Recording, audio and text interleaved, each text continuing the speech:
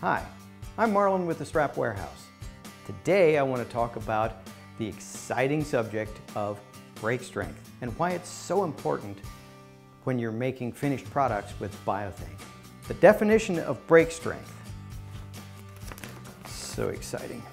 The definition of brake strength is the resistance of a material to braking under tension.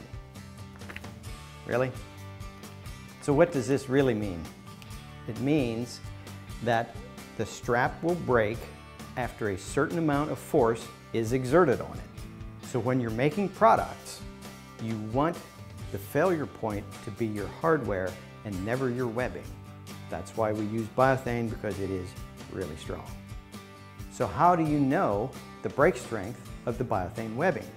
Well, biothane publishes minimum brake strengths for all of their products. Keep in mind that this brake strength is before you punch any holes, sew, or set rivets in the webbing. Here are the published brake strengths that biothane has put out. And this is the exciting part. B05 is 400 pounds per inch of width. B07 is 600 pounds per inch of width. B10 is 1,000 pounds per inch of width. B20 is 2,000 pounds per inch of width. And B30 is 3,000 pounds per inch of width.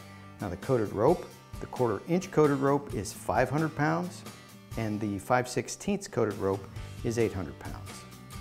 The products that pertain mostly to what my customers buy are the B07, which is the adjustable, and the B10, which is most of the biothane, both beta and gold, that we sell.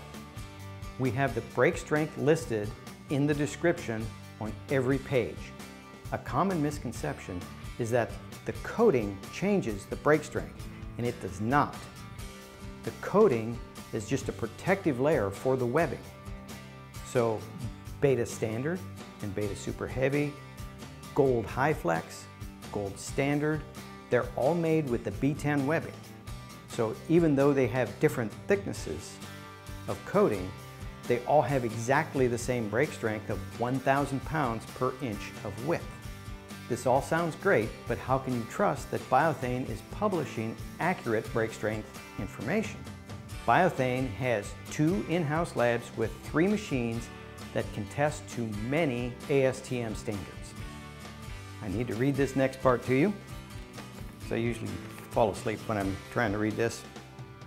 Biothene's most common tensile strength ASTM test methods are ASTM D6775-02, standard test method for braking strength and elongation of textile webbing, tape and braided material, and ASTM D5035, braking strength and elongation of textile fabrics.